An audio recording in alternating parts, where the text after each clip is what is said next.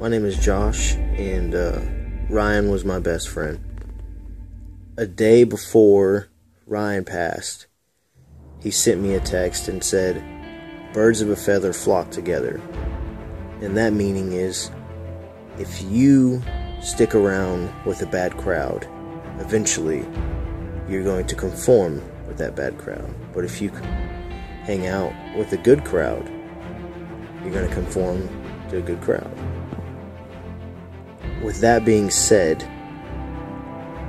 my challenge to you is to be the light in somebody's darkness.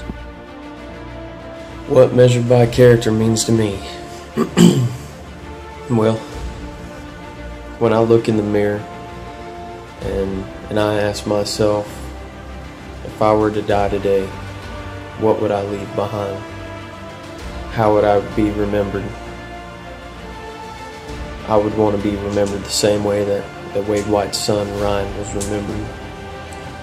The great character, good heart, good attitude, great smile, awesome hugs.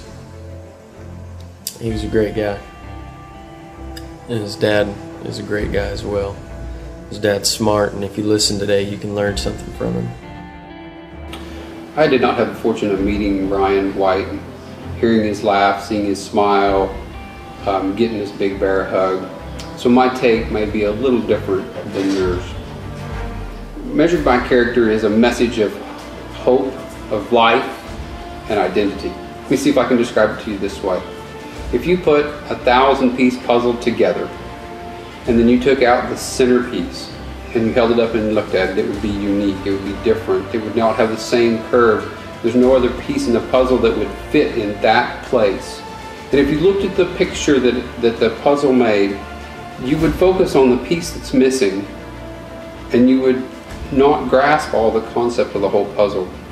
What I'm trying to say is that you are that centerpiece, that you are necessary both directly and indirectly to all of the people that are in the puzzle of life around you, and that you are valuable, and that your part is unique and special in all ways.